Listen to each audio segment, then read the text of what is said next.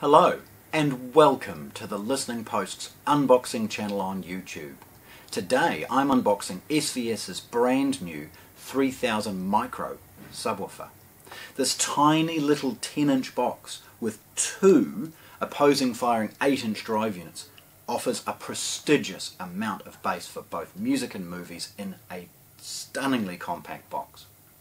The engineering in this product is second to none, and using those two drivers, the ability to grip frequencies well beyond most subwoofers that are much bigger, let alone one of such a compact size. It uses an 800 watt sledge amplifier that peaks at over 2,500 watts, and it's so easy as far as being able to deliver control and depth into a room like nothing else in its price. So, let's have a look.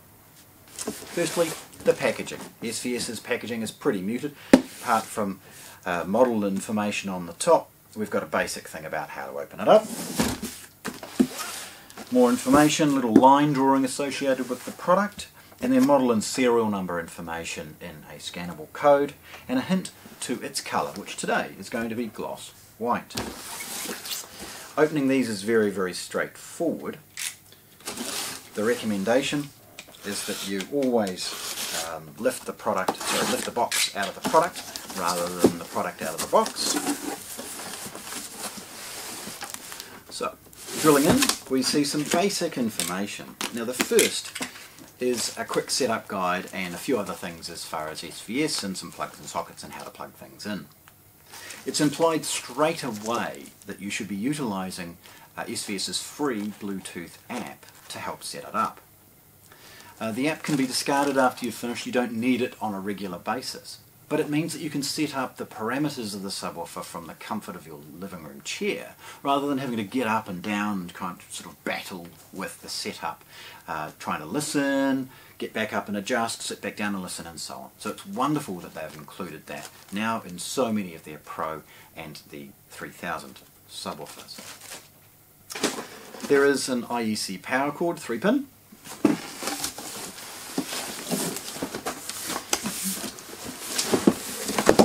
And at this point, the simplest way is to take the box off the product.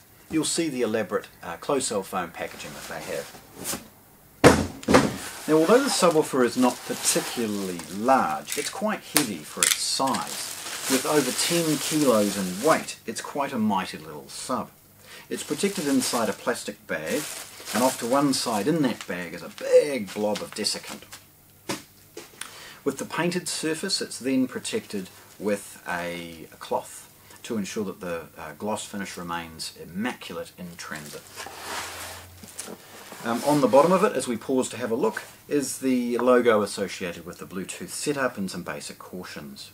I would be surprised if the amplification doesn't actually use this bottom part as heat sinking. There's also 4 rubber feet, which are very stiff and firm, enabling it to go on hard surfaces if required, or settle into a carpet. Rolling it over is very straightforward at this point.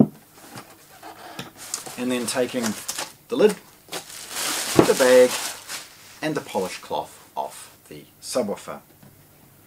Looking at it, you would, looking at it, it's designed to be looking very compact and muted, and bears no, it gives you no illusion to its performance. It looks small, yet is so mighty. A simple SVS logo is the only thing across the front, and the 2 drive units either side. Looking at it, you'll see that they've utilised curves in the cabinetry. Now this is not just for a little bit of style, but also curving in cabinets, particularly in MDF well braced, will mean that it can work with some of the properties associated with the cabinet to ensure it's extremely stiff and is not going to vibrate. It's at the back that things get a little bit more interesting, although because the app now controls the vast array of setup, it's a little bit more muted as far as the dials you would expect to see on most subs. There is an SVS logo with a sledge amplification logo beneath. There is a series of buttons allowing for up and down and the opportunity to change the configuration you need to control. the plus and minus changes any number of things associated with volume, and then phase, and then low pass, and so on. Beneath the buttons are the inputs and outputs, one clearly labelled LFE, and should you be powering this from a stereo preamp, there's a second set there too. There's also an output enabling you to pass this through perhaps a tape loop or a theatre bypass or something along those lines, and let the crossover network deal with the lower frequencies and pass the higher ones through to the amplification. There's also a USB at the rear. This is for power and most likely for a USB based wireless receiver if required. There is a model and serial number information, again scannable. Beside the inputs we've got a trigger. This is a 3 to 12 volt trigger, ensuring that this can be locked on or off at the time of the powering on of a home theatre amplifier, and stop any potential issues with it automatically going into a power save mode just before a big prestigious scene.